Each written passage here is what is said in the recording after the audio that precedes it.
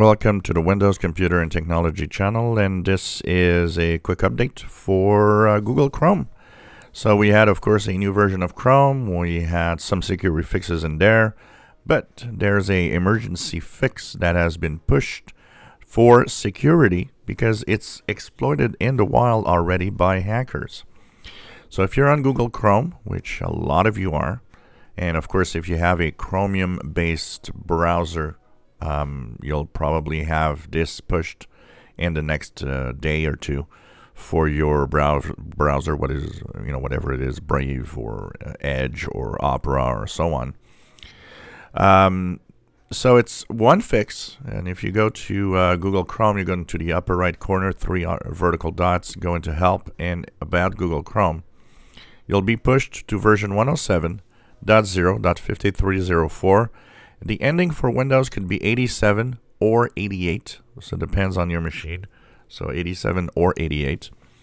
And this pushes one fix that has been exploited in the wild.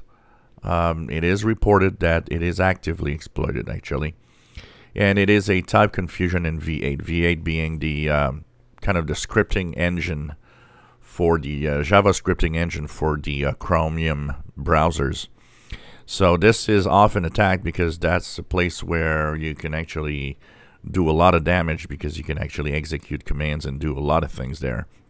So that is the fix to that security flaw that was discovered. And it is apparently discovered by a team of Avast security team.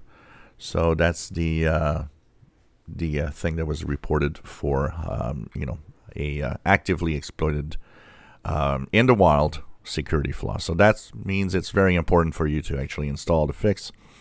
Remember, antivirus is far, far, far in the protections. Stop thinking that it protects you of anything.